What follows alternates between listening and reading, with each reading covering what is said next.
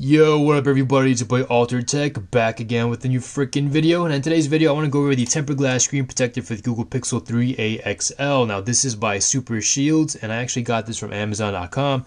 There's no way I'm actually sponsoring them.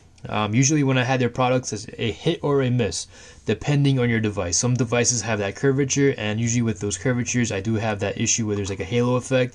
But with the I'm glad to say that with the Pixel 3a XL, so far the tempered glass screen protector has done a great job. And with these tiny little bubbles on the edges, that's actually my fault because I actually got some lint on the edges. Now this is my final installation. I could do a tutorial, but you know, it's pretty much a simple tutorial and I don't want to waste your time. So here we go. So as for the lineup, pay attention to that little sensor over there. You don't want to block that.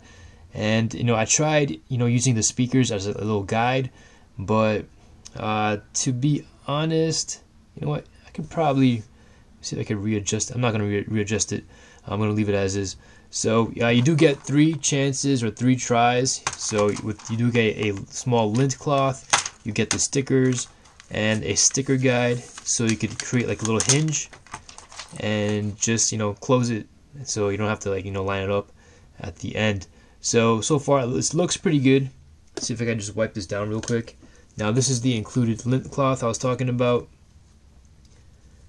There is no noticeable bubbles on this display. It's pretty much bubble free except for the edges where a few little dust particles might have got trapped.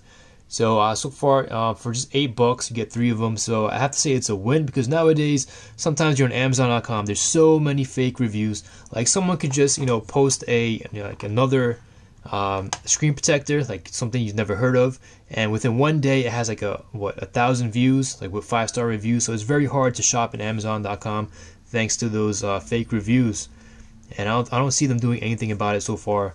But yeah, so far I have to give this a thumbs up. You get 3 chances or 3 tempered glass pieces, and I mean, it's a go.